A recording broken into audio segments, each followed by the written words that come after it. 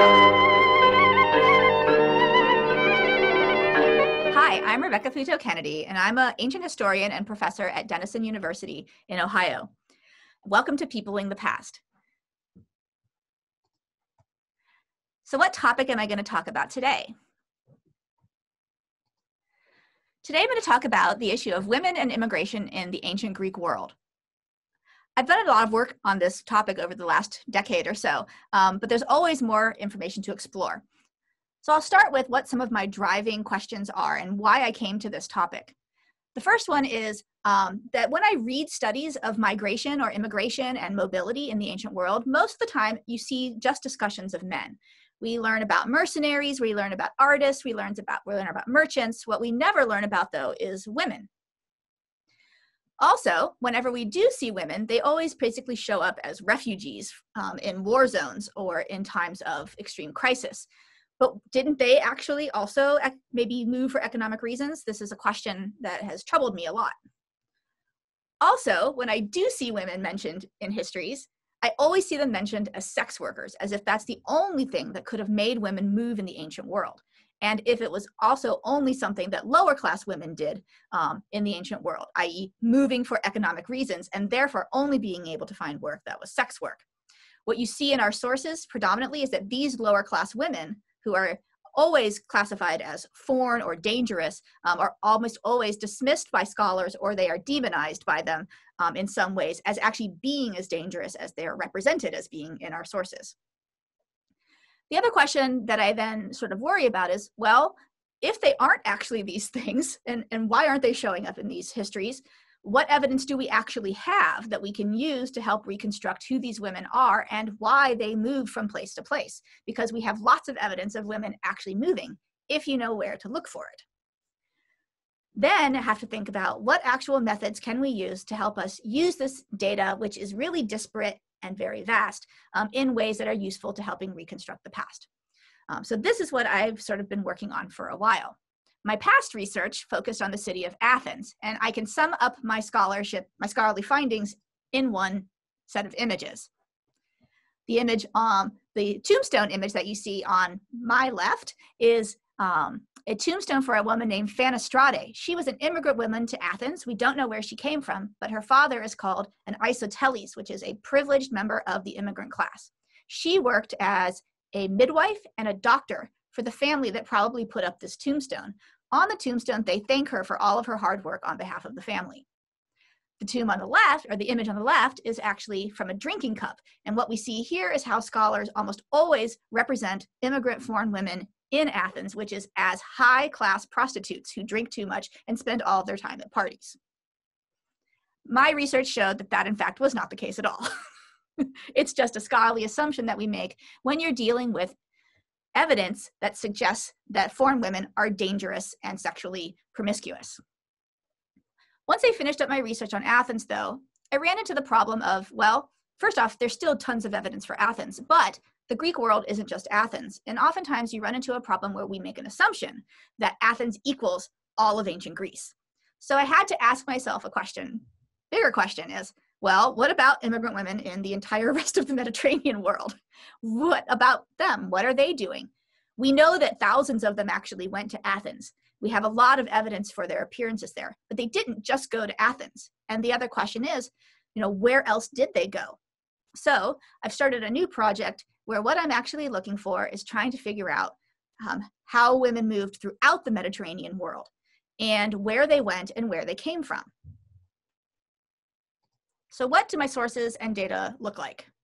Well, there's a lot of different evidence that I have used in the past, primarily literary texts. So courtroom speeches are great ways to find foreign women because they're always being accused of crimes, or they're being associated with men who are being accused of crimes, or they're being called witches, or they are being called prostitutes. So I've spent a lot of time in the orators from Athens, Demosthenes, Lysias, Isaias, and all these other sort of very famous speechwriters. Also spent a lot of time in places like Herodotus, who gives us perspective on women who are outside of the city of Athens. I've also used tragedies in the past because they always love to represent foreign women like Medea or Phaedra or others as really dangerous to the life of citizens and to the polis. But for my new project, I'm really emphasizing a different type of evidence. And this evidence I also used in my study of Athens. But in order to get this sort of bigger picture, you're not going to be able to find as much literary evidence or courtroom speeches or other such documents to find them. So I've been focusing my studies on grave tombs. So grave stelae, or I just call them tombs because stelae is a Greek word that most people don't really understand. Here I have 4 different ones represented from different museums and from different find spots. And what we learn from tombstones is it's probably the closest thing that we're going to actually get to women or their families representing themselves. This isn't enemies, combatants in a courtroom representing these women hostilely. This isn't a tragedian or a comic playwright imagining who these women might be, but actually them sort of, or their family members, or as in the case of Fanistrate, the family she worked for, honoring them and commemorating them upon their passing. So how do you actually read a tombstone, and how can that help us understand women's movements and migration in the ancient world? So here's a basic tombstone for one immigrant woman. This particular one is both for her and her husband. And so I'm pointing to the screen as if you can see me pointing to the screen. But what you can see is there are 2 figures standing. There are actually 3. That's their son and a smaller child in the back. So there's 4 figures on here, but the 2 primary ones are the woman seated and the man standing. They're holding each other's hands, which is how we know that they are man and wife, in what is called the Dexios pose. The woman who is seated, her information is right below her. The man who is standing, his information is right below him. So we actually have a tombstone for both the father and the mother, and probably put up by the older child. Or it could have been carved even before they died, having it ready in advance. This is not unknown. So how do we read a tomb?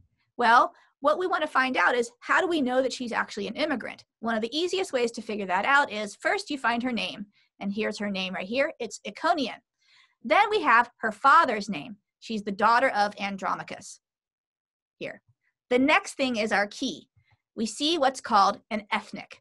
That's this right here. And it tells us that she is from Antioch. And then at the very end, we have what I call the niceties, which is someone saying she was the best woman ever. Farewell, which is a very common thing to see on tombs when someone has passed away. You're wishing them well into the ancient world. Our key piece of information that we have, though, is this thing we call the ethnic. That tells us that the person who's buried here did not identify or was not identified as a citizen of the place in which she lived.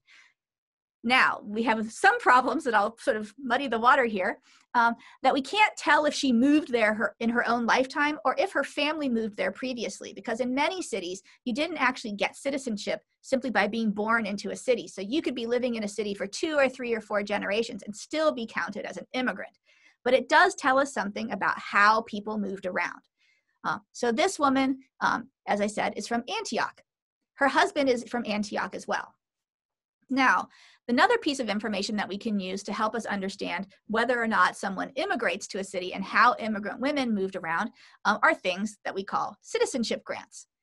Now, this picture is of a drawing made by a scholar over almost a century ago of a series of stones that used to be part of a gigantic wall that were found in the city of Miletus. These inscriptions actually list the names of people and where they're from who were granted citizenship within the city. One of the most interesting things about this inscription is that it contains the names of hundreds of women, not just men. And so it tells us that women were moving to Miletus. Miletus is a coastal city, and so it may have in fact been a place that they were settling because of economic reasons. One of the things that's so great about this particular inscription is not just that it has women, but it also is datable. We can actually date the times when these grants of citizenship were given, because we have other inscriptions that go along with it. So these are the kinds of information that I've been using to try and figure out whether women are moving around and then where they are moving to and from. Once I actually gather all the data, which I've been working on for a couple of years now, and I probably won't be done for another 5 or 6 years, I do searches amongst the data and add them all into a big gigantic spreadsheet. I know it's like super romantic and sexy kinds of research. So far, what I've done is I've been searching people by their actual ethnic. So what are the different ethnic markers that we might find? most people don't realize that when we talk about the ancient Greek world, what we're actually talking about, not what is now the modern nation state of Greece, but Greek people living who identify as Greeks, who use the Greek language, who maybe have various types of Greek cultural investments, who live on 3 different continents all over the Mediterranean. And the way that they primarily identified themselves wasn't as Greek, but by what their city or their regional indicator was. And these are what we call ethnics. And those are the things we look for on the tombs. So far in my scholarship, I have searched for this list of ethnics, but I still have about 400 more to go before I have finished. This is what I mean by this is slow and tedious and arduous scholarship. But in the end, I will have a database that anybody can use to help learn more about the lives of women and their movements and immigration in the ancient world. So why bother doing this sort of tedious, arduous type of research and gathering all this data into one place? How can my topic actually tell us about the real people in the past? Well, one of the things that we learn, as I already pointed out from my first slide, is that what I learned is that women weren't just moving places to be sex workers and weren't living the high life as high-class, high-paid courtesans in Athens, as many scholars had assumed they were from our literary information. What I found instead was that lots and lots of women were working in lots of different fields. They were working as midwives, they were working as wet nurses, they were working as industrial level weavers, not just weaving at home as domestic product, but actually weaving large scale for sale in the markets. They were working as tavern keepers, they were working as garland sellers, they were working as perfume sellers, they were working as sesame sellers, all different types of things, even shoemakers. We have women being recognized as shoemakers on these inscriptions. So women, it turns out, at least in Athens, as I've always known since I did my previous work, have been large contributors to the ancient economy. And we would never have known this if we hadn't started looking at these inscriptions to find out what they were doing. Instead, we would just assume that they were just the layabout, drunken prostitutes that scholars have always called them. But now with this wider scale information, not every tomb is going to reveal to me that same level of really great information that the tomb of Phanostrate is, where she tells us she's a midwife and a doctor. But we can find other things. So while I have found a lot of tombs that show images of women as weavers and other things that can tell us a little bit about how they were viewed in life, we also find women who are being recognized for their work. And this is not labor, but actually see these sort of well-established, important women in the cities. So here are 2 tombstones. One is from Rhodes, and then the other one is, oh, actually, I'm sorry, they're both from Rhodes. Excuse me. One of these women is a priestess of the Temple of Artemis, and she's from Egypt, but she's moved to Rhodes. The second one is a woman who is being recognized. She's from Ephesus, which was where there's a huge temple to Artemis in the ancient world, and she's being recognized as what we call an ergetus. She's being recognized as a major benefactor and donor to the city. What's interesting about her tombstone is that it is shared with her husband, and her husband is actually not from Ephesus. He's from Termessus, and Termessus is an entirely different city.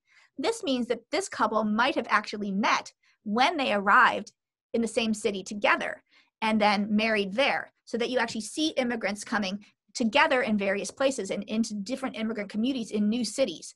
And there they're meeting, and these communities are merging. So then the question is, where have I found so far that people are coming from? They're coming to Athens, and they're coming to other cities from all over the Mediterranean. These are just the ones I've found so far, because these are the ones I've searched for, right? So Alexandria, Ephesus, Antioch, which is all the way up here, all over and around. You're finding people from lots and lots of different places. So where are they going to? They actually are going to a smaller number of places. Most of them, as I noted, are going to places like Athens. That's actually the largest data set, and I've sort of kept it to the side because it dwarfs everything else. But a lot of people are going to places like Miletus, which the citizenship grants tell us, but also to Rhodes. Rhodes is one of the biggest locations for immigration over time. Now, my data set actually covers and will cover about 800 years of time. So that means I'm starting in the 6th century BC and I'm going all the way up to the 4th century CE. And what we actually see is that different places become really popular for immigrants to arrive at in different time periods. Athens, though, seems to be the most popular at all periods of time. Another way to look at this data, which I've been working on, is to actually try to visualize it in terms of the individual tombstones. At some point, what we'll actually see is these will be linked up to, this is just where they're going to. At some point, I'll have it linked up to where they're also coming from, and we'll be able to build network maps of where people are moving across the Mediterranean. I haven't put Athens on this map because it would actually cover the entire slide. It's 4 times as large as every other piece of data I have together combined. But that's an important, really important fact to know about immigration in the ancient Mediterranean. Why do we spend so much time talking about Athens? Why do we have so much evidence from Athens? Because Athens is tended to be one of the most important sites. But there are other sites too, and those are the places that I hope to explore and hope to provide information for other people to explore in the future.